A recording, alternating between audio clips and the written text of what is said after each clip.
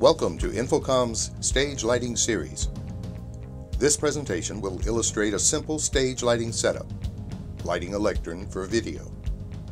While almost any light will draw attention to the stage, when image magnification or video recording is involved, simple theatrical lighting becomes more mathematical. The primary instrument used for this setup is the ellipsoidal reflector spotlight, or LECO. We know that LECOs are available in several focal lengths. So, how do you determine which instrument to use? Simply put, how far will the instrument be from the target? How wide of a beam is needed to hit the target? And how bright does it need to be? Foot candles are the measure of the intensity of a light beam. While modern video cameras can operate in lower light conditions, a good rule of thumb is to have at least 100 foot candles at the target. Why? Because of improved contrast ratio and depth of field. Depth of field is how far an object can move toward or away from the lens and remain in focus. It is determined by the size of the iris opening. As light intensity increases, the iris opening is reduced, resulting in greater depth of field. Now we turn to photometrics. These are manufacturer's specifications that provide beam width, foot candles, and distance tables. For our example, we will assume we need 100 foot candles of intensity at the lectern using a single LECO. We need the beam width to be a minimum of 6 feet. The lights will be placed at 30 feet from the lectern. Looking at the photometric charts, we see that a 36-degree LECO using a 750 watt lamp will give us about 100 foot candles of intensity and can be shuttered down to the desired beam width. A 26-degree LECO could also be used if more intensity is required. When lighting for video, use lamps with the correct color temperature.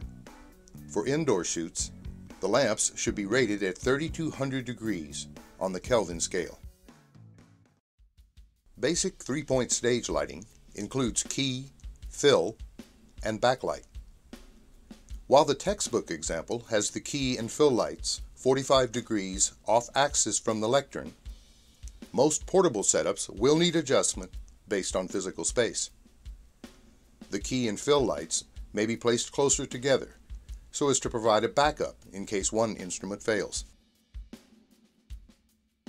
Key and fill lights should be at a maximum angle of 45 degrees to the target.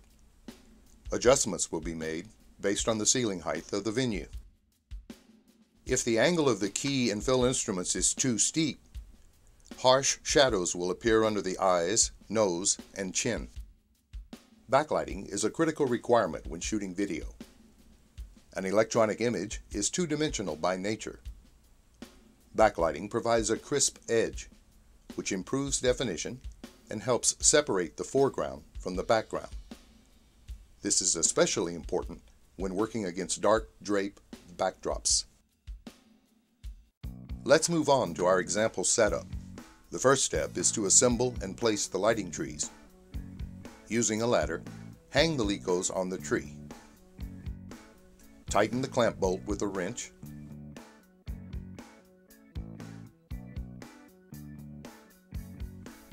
Attach a wire safety to each instrument.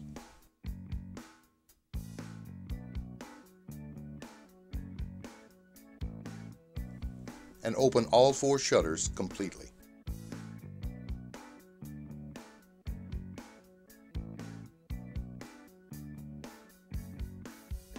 Since all of our instruments use 120 volt power, what we are concerned with is current. Using Ohm's law, we divide the wattage of the lamp by the voltage to arrive at the current in amps. Connect the proper size AC extensions and power each instrument to verify operability. In some cases, a dimmer system may be used to provide individual control of the instruments. Once tested, secure all cabling so as not to be a hazard.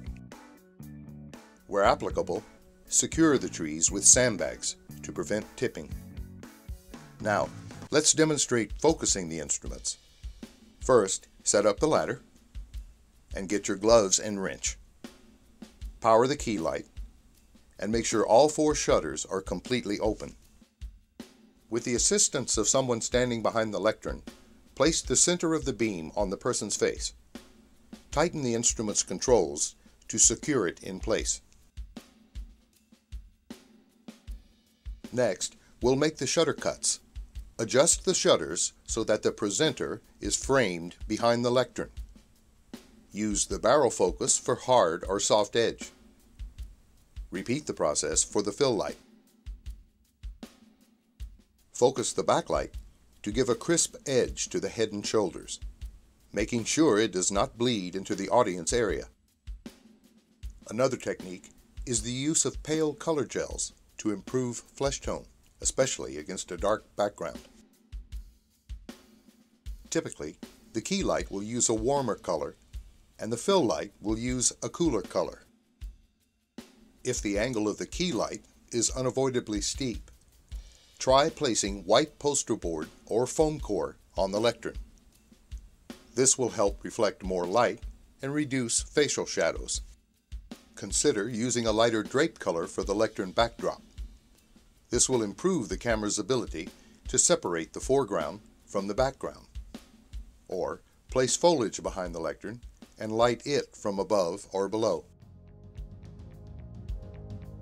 Since lighting equipment is usually placed in the audience space, it is even more important to make safety your #1 priority. Lighting equipment must be isolated from audience contact. Electrical cables are hazards and must be adequately protected. And as always, disconnect power from equipment before servicing. We hope you have benefited from this fundamentals presentation on lectern lighting for video. Thanks for joining us, and stay tuned for more of Infocom's live event training series.